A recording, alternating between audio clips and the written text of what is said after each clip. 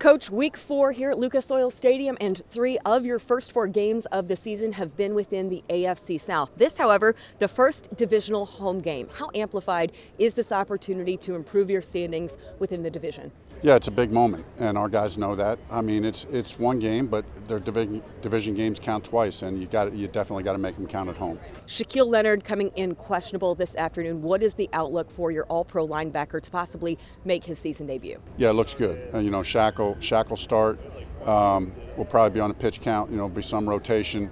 But excited to see him back out there. Absolutely excited to see him back out there. With the potential for a pitch count, how much will that be maybe an ongoing conversation and seeing just how he's feeling after getting back out there? Yeah, we have exactly right. We have a general plan, but between Gus and Richard Smith as position coach and Shaq, we have a plan going in, and we'll work that plan out and adapt as needed in the game. You'll be without Julian Blackmon. However, Rodney Thomas II already had an opportunity last week against Kansas City. How much confidence do you have in him having a game and then also having the entire week to prepare to go up against Tennessee? Yeah, that was a big deal for Rodney to get his feet wet there. So coming into a big game like this, he comes in.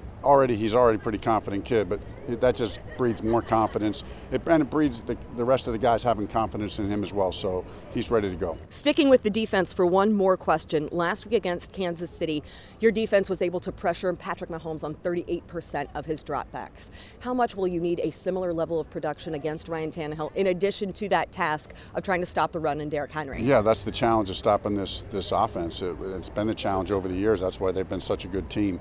They got the run game with Derrick Henry, but Tannehill is especially good off of play action. So we know our formula. It is we have to affect the passer. You want to get sacks, but as you said, Larry, last week we got a lot of pressure on the quarterback. So we got to find a way to do that this week, and I believe the guys will be up for the task. Another thing that you said last Sunday after the victory here at Lucas Oil Stadium, it was that win really showed this team what the type of team that you want to be, but we still have to continue to get better. What are those areas of emphasis in improving this week to get the same result? Well, it's a physical game, right? I mean, this especially is a physical game. It's about run and stop the run. We need to get our run game going, with JT as opposed to Derrick Henry. And if you're going to be physical, it's all got to start up front. So that's a big emphasis. The red zone's a big emphasis. They've been really good in the red zone on both offense and defense. So we got to win that battle. And then, as always, we got to win the turnover battle. Coach, always appreciate the time. Good luck this afternoon. Thanks, Larra.